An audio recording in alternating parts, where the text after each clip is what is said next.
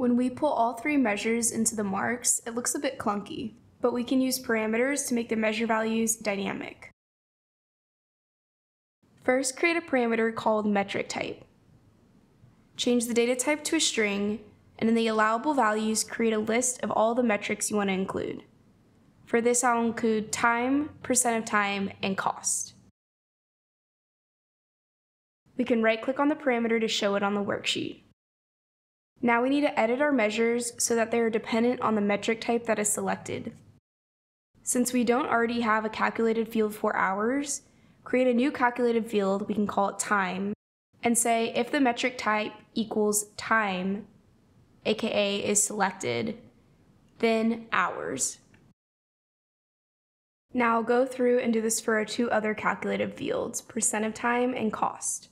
So for percent of time, if the metric type equals percent of time, then our formula.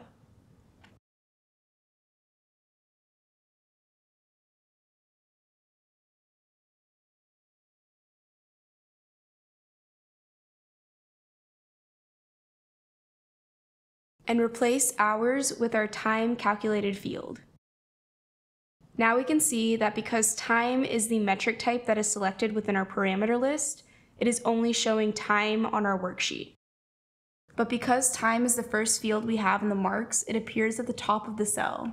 And I want the marks to be at the center of the cell no matter which one is selected. So remove the metric types from the marks and bring in measure values instead. Change from detail to text. Now we can keep only the ones we're interested in. Now we can toggle between the different metrics using the parameter and see how the measure values switch.